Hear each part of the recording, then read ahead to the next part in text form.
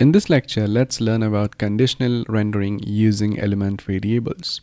So first of all, let's understand what exactly is element variable and why it is required. So what is an element variable?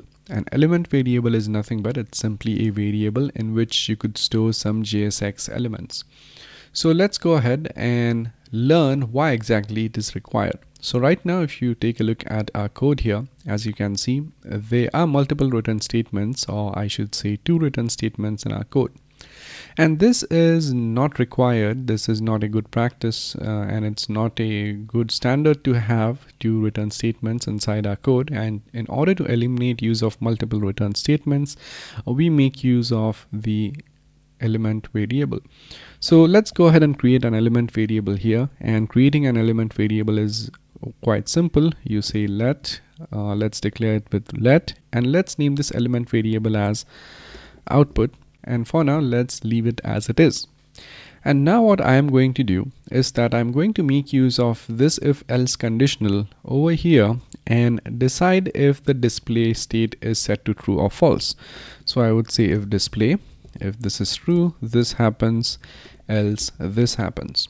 So if display is set to true, what I would like to do is that I would like to set the output element variable to this is a conditional component.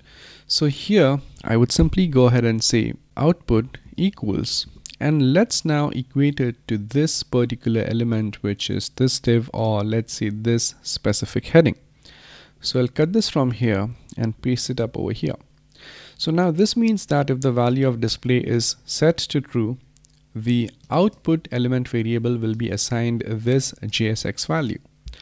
Or else if the display is set to false, in this case we want to set the output variable or output element variable to nothing to see here. So I will say this over here. Now once this thing is done, I can now get rid of this conditional from here. And now finally, as this is a functional component, I need to return a div here, and inside this div, now instead of having to have a conditional or something like that, I could simply go ahead and add this particular element variable, which is output. So I'll make use of curly brackets here and simply pass in the value of output over there. Now as this particular display is set to true, I could go here and it says this is a conditional component. If I set it to false, it says nothing to see here. And this was only possible because of using the element variable output right here.